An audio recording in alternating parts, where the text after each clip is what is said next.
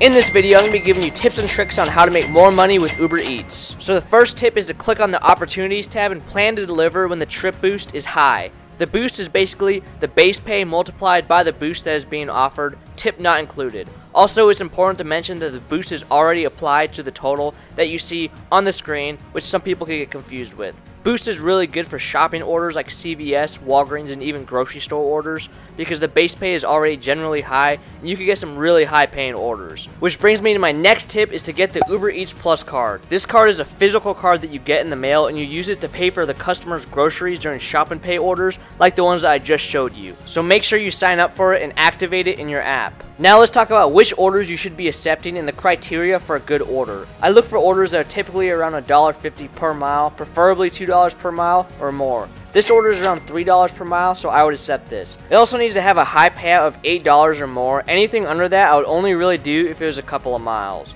The second thing I look for is drop-off location. It needs to be dropping off in an area that's nearby other restaurants so I could get an order right away. The third thing I look for is the estimated time it will take to complete the order. This is mainly based on the type of road that you'll be driving on, so if it's a highway, it will be quicker and that will reflect in this number. Also, it will take into account traffic, so this can be a really useful tool to further calculate if you should accept the order or not. The last thing I look for is the restaurant itself. It's important to know which restaurants to avoid based on past experiences and which restaurants have long wait times or bad parking, and take that into consideration as well. If you had to wait a long time at the same restaurant multiple times before, the chances of you having to wait again is going to be pretty high. I also look to see if it's a nice restaurant, as the chances of me getting an extra tip from a nice restaurant are going to be higher than an order from Wendy's. And with double orders, the most underrated thing to look for is to check the map to see if it's from the same restaurant or not. They basically kind of try to trick you and only list one restaurant on the offer screen, and once you accept it, you'll find out you have to go to 2 different restaurants.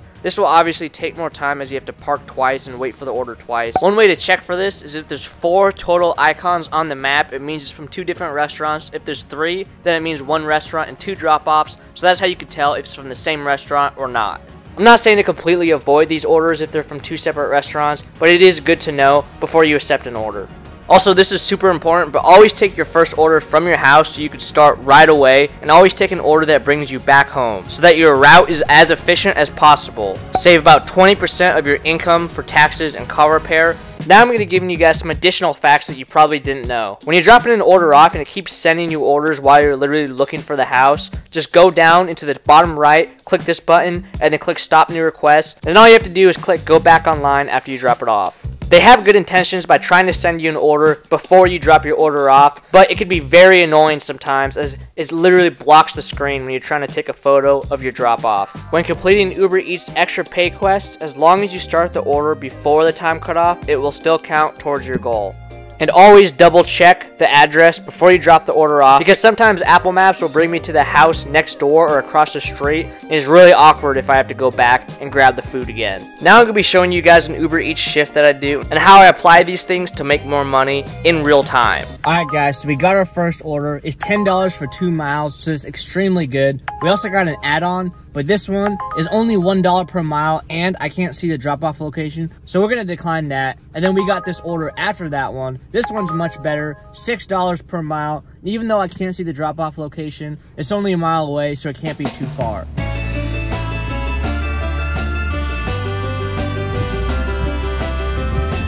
I got an Uber Eats pickup for Jaden. You have to come inside for that, I'm sorry.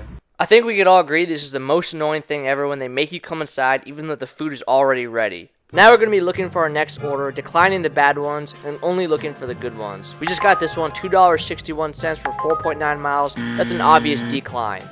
Next is the shop and pay order, $16.70. This is a pretty decent payout for 12 items though, 4 miles. It could be better. We're going to decline that. If I got that order at like 1, 2 p.m. when it's slower, I would have taken it, but not during the busy dinner hours.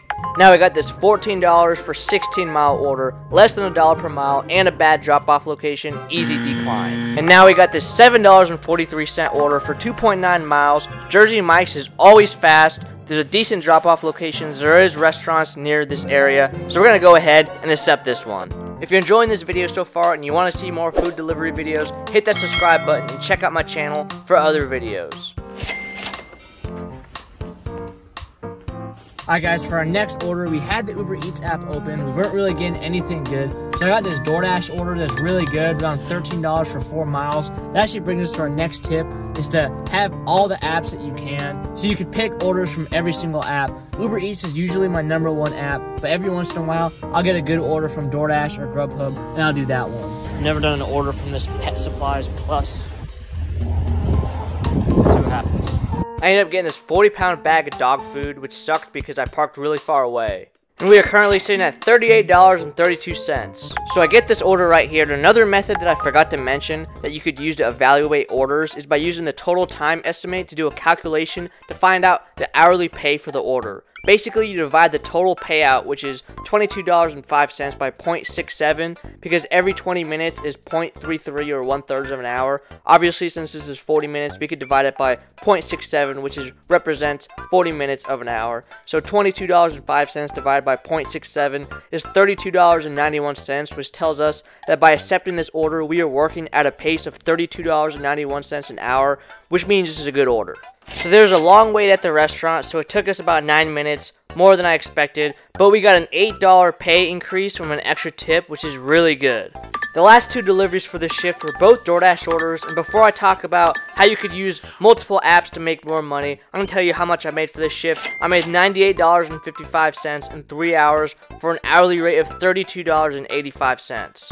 And as you guys saw from that shift, even though Uber Eats is my #1 app, there's no reason why you shouldn't sign up for as many delivery apps as possible to maximize profits. Every app that you should try to get is DoorDash, Instacart, Uber Eats, Grubhub, Walmart Spark, Amazon Flex, and Shipt. There are some weird apps out there, but these are the main ones. But did you know that you could also do deliveries on the Para app? I'm going to be walking you guys through an order that I did. I got this $39 order that says it's 0.9 miles. We're definitely going to accept that. It's probably going to be a catering order. So basically on the Para app, we hit accept and it told us to download the Cartwheel app, which is another delivering service. And now I received this message saying, "Are you ready for a delivery?" Little do I know that if I do not satisfy this customer, he will literally come to my Minecraft house and blow it up with TNT. Alright guys, so we just arrived at the restaurant. Let's go inside and see what happens. Now they told me to pull up to the back because it's a lot of items. I then received the order. I didn't have a catering bag, but I was able to fit it into my 2 dash bags. It actually fit well into my pizza bag, and I'll definitely be purchasing a better bag for my next delivery.